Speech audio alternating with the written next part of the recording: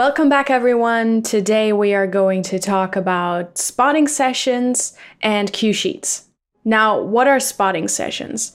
Spotting sessions are meetings between the production and the head of music department, either in-person meetings or online meetings, where they sit down together and determine what music goes where in the movie. So you sit down and you watch the movie or TV show together, scene by scene, and then you will talk about every scene, what music needs to be there, what they go for emotionally. Ideally, everybody has already watched the movie or the TV show episode, so everybody's already familiar with the content that they're about to watch. In many cases, there's already temp music in the movie or TV show. So the director or producers or showrunners can tell you what they like, what they dislike, what works for them, what doesn't work for them, what they'd like to improve upon, or where the temp music actually works for them. So you can, use that as a guideline emotionally. They will also tell you what moments are important, what moments they really want to emphasize, what moments or what cuts they want to hit. And then as the composer, you of course also make suggestions. Very often they're already very musical suggestions. I often suggest instruments or themes for characters or places or objects, and kind of explain to them how I would like to use the themes. We already talk about instrumentation very often, or specialty sounds that we would like for specific things in the movie.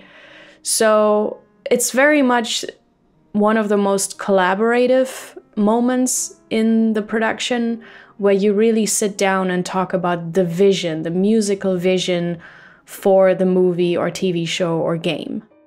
During this meeting, you or your assistant will take notes onto a so-called spotting sheet. Now, let me show you one of my spotting sheets that I like to use.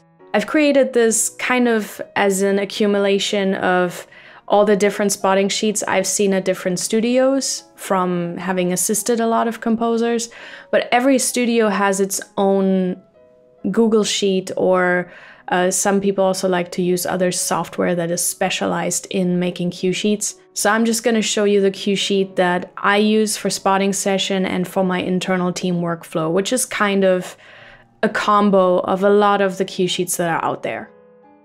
Now, what you see here is an old cue sheet from an older production that I've done. This is what I share with the producers, with the director, with the music editor, if there is one, with my internal team, with the orchestrator, copyist, whoever needs this, the engineers, the scoring stage, you name it. Everybody gets this sheet. So it's very important that this sheet is always updated and always accurate at any given time, because everybody on the music department uses this for reference. Now, the first column that you see is basically just the cue numbers. There have been strange questions that I've gotten via Instagram and Facebook about how you number cues. You count. That's how you number cues. If you have a long play version that is not separated out into reels, because technically we don't need reels anymore, you just name them 1M1, and then you just count, 1M2, 1M3 until you have no cues left. If you have reels, I prefer to work in reels, so I always request those. Everything in reel 1 will be 1M, and then you count. And then once you hit reel 2, it will be 2M, and then you keep counting. You can start with 2M1 again in reel 2 if you want to. I like to just count from start to finish, because even if we leave out the reel number, there will only be one cue that has the number 30 on it. If you restart at every reel, then you end up having duplicate numbers, and the moment the reel number is missing, you don't know what cue it is anymore. But it's a personal preference. You can do whatever you want, as long as the cue numbers stay the same and everybody's working with the same numbers. That's the important part here. Songs, as you can see, usually get letters. So those will be then like 1MA or 2MA, B, C, D, E, and so on. Then the second column for me is cue titles. Again, you can name them whatever. Usually it's helpful to name them by what's in them, so you know what the cue is about. When someone says 2M11, I don't know what is in 2M11, but if someone, tells me the cue title, then I know what scene it belongs to. But again, usually I name them by either what's in it or by a line that one of the actors says that is kind of giving away what scene it is. But you can name them whatever, it doesn't matter. And very often these titles are also changed for the soundtrack into kind of, better titles. But also in soundtracks, very often these cues are edited together or split apart, so the cue titles don't really apply anymore. So you would rename them anyway. Then columns C, D, E, F, G for me are the exact time code when the cue starts, the exact time code when the cue ends. And then in this case, I've added a script to my Google Sheets so that it can calculate the duration of a cue without me having to do the math. So you enter, in my case, the frames per second, and then the formula in the background will already tell you the cue length. And then I just copy that over so that I can do actual math with that, because that backend formula of the script that I added cannot actually do further math with this. So that's all of that. This is basically just cue durations and start and end points. This is really important that this stays updated, not only for placement in the movie, but also later when the music is registered. This is important because you get paid for the amount of music that is in the show or in the movie. It's also important for my additional writers because they're paid by the minute of music, so it's always important to keep this updated. Column H is for the picture version. This is also very important because throughout the writing process you will get new picture versions, and it's important to know what version of the picture the cue was written to, or what version of the picture the cue was spotted to. This is particularly important also when you don't record to the latest version of the picture, because sometimes, even though the edit changed, the specific scene didn't change. So then we still record to the older version of the picture. But when I do session prep or an assistant does session prep, it's important that they line it up to that version of the picture. The next column is for cue version numbers. This is also very important to keep updated. Always starts at number version 1.0, but we go through several revisions usually, or conforms, internal revisions, external revisions. So it's always important to keep the version number updated, both on the sheet but also in the file name. So we always have it double and we know for sure which version of what cue to what picture version was actually approved.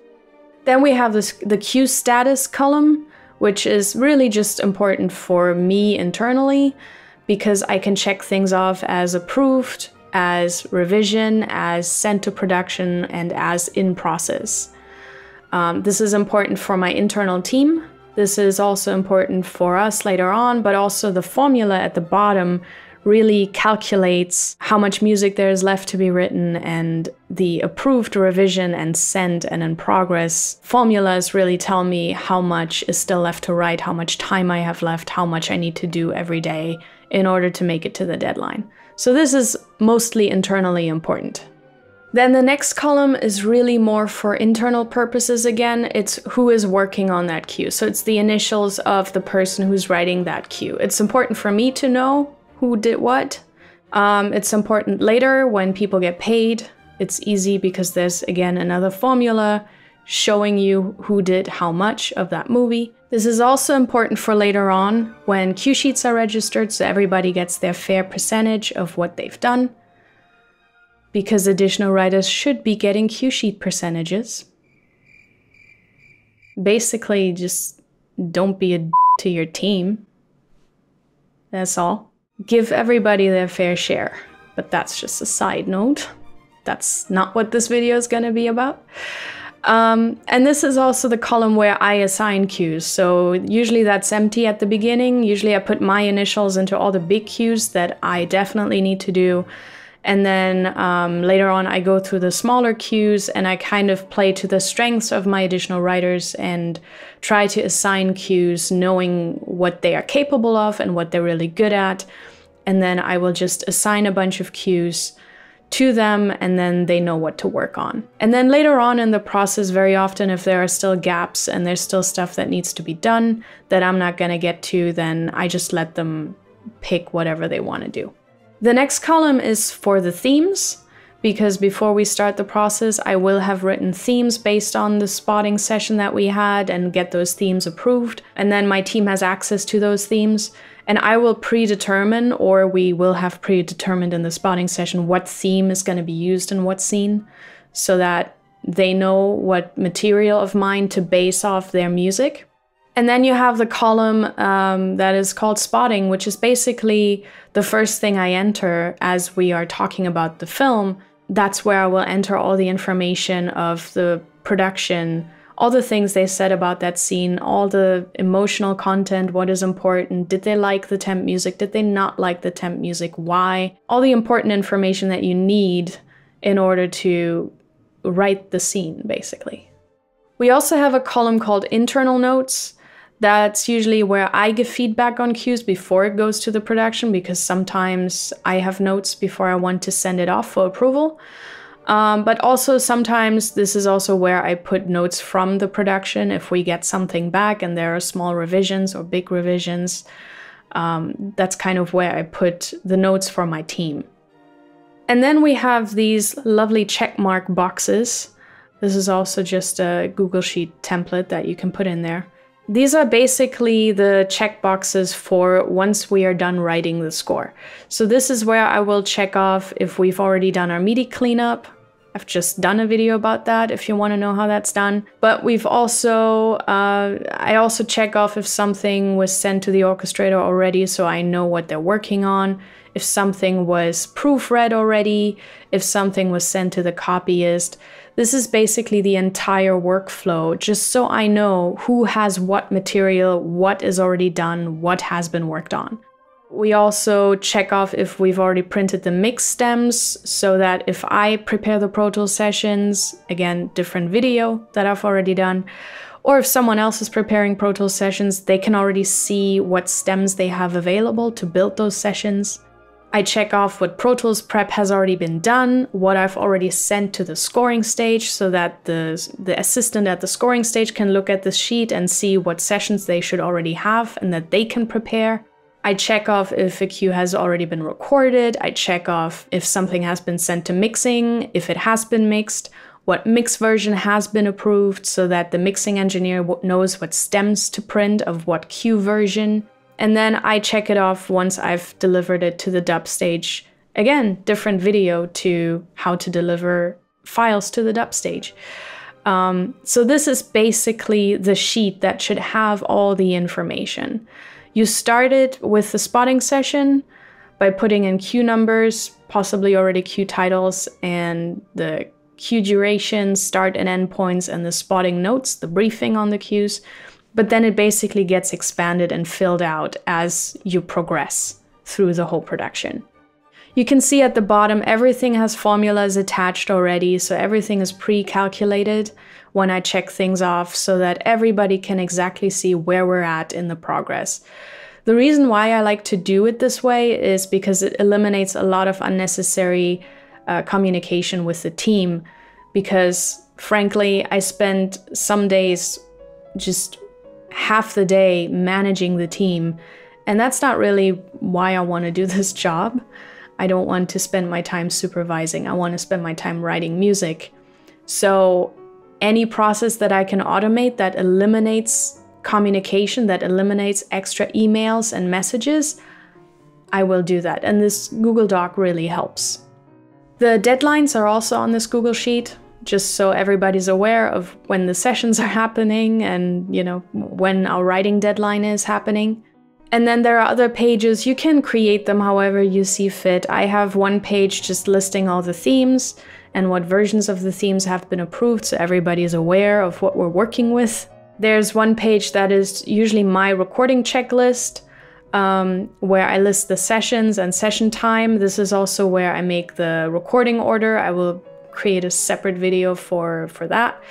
how to make a proper recording order, but this is basically important for the scoring stage and for the copyist and librarian, so all the cues are in the right order already, and they always know what the next cue is going to be, just so we stay within our recording time and everything is, ordered in a way that is playable and comfortable for the musicians. And then I will check off the instruments and everything just to make sure we have actually recorded everything. This is also the job of a score coordinator or assistant, so this is a very popular task to do during sessions.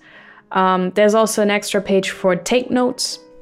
Very often the stage assistant will do that, but it's always nice to have everything double and take your own take notes just to know which take of which cue you really liked, or if there are specific bars of take 1 that you liked, but then other bars of take 2.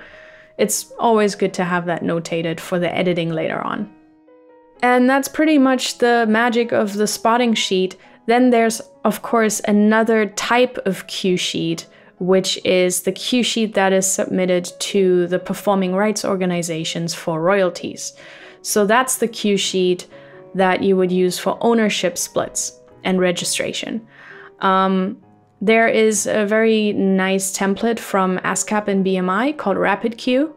I tend to use that template for that submission. It's based off of this cue sheet, but let's take a look at the other one that is being registered. So as you can see on this sheet, there's a lot of production information, first of all, about what the production is, to identify the movie or show and what episode it is and all that stuff. And then in this case, you don't really need any spotting information or whatever on this sheet. Really what you need is the cue numbers, cue titles, how long each cue is, and then the composer splits you enter and the publisher splits you enter. Who owns what percentage, but also what performing rights organization they are registered with and what their IPI number is, just so the royalties go to the correct people. And so this sheet is basically used by performing rights organizations when the thing airs on TV or something's played on the radio, or overseas you get royalties for theatrical performances. In the United States you do not. If the movie streams, wherever it is performed publicly, this is the sheet that would tell the performing rights organization that collects the money from those organizations or channels or movie theaters where the money needs to be distributed and how much everybody gets. And again, just a reminder that everybody who contributed something to the music should be getting a split. So that's it for cue sheets and for spotting sessions. I hope this was helpful. And if you have any questions, feel free to comment and I'll try to answer them. And otherwise, if you like this type of content, there's more coming, so like and subscribe.